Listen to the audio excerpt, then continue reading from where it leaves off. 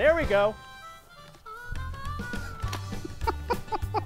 Well, let's go see what we did to that one. What did we do to it? We hit it now twice. Oh, Nice. that's really See, Josh, this is what happens when you can hit them on the move. Wow, well, that's because your dad's pretty darn good.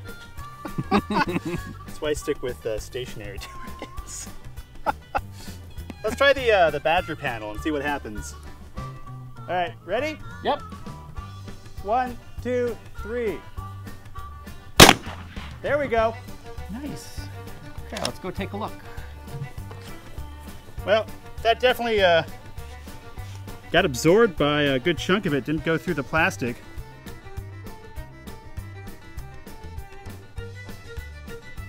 Let's try a shot of it on the ground and see what happens face open on the front. Would this still charge my phone right now, for example? Oh, this? No doubt it would still charge your phone at this point. Plug it in.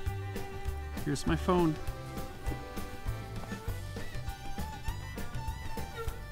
Okay. Yeah, there we go. Now watch as it take 10 shots at a non-moving target. There. That's how it's supposed to work. That makes me feel better.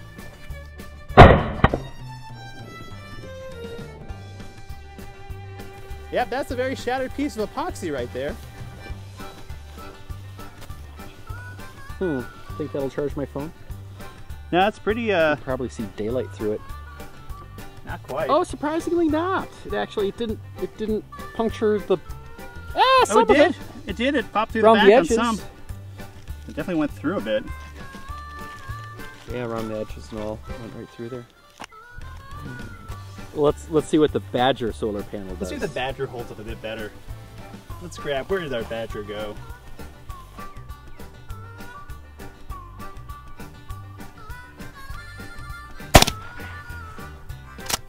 No, that hit it.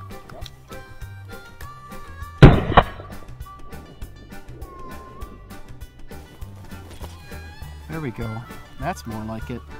Definitely not destroy this plastic as much as did the epoxy. Yeah, it stays together more. And none went through. Back looks really good. Not like the epoxy ones. Yeah, this all kind of bubbles, cracks up. This stayed together a lot better. I think the moral of the story is solar panels really aren't bulletproof. No, don't shoot solar panels out with a 20 gauge at least. Well, hang on. How about a 22? Well, let's see what happens with a 22. Yeah.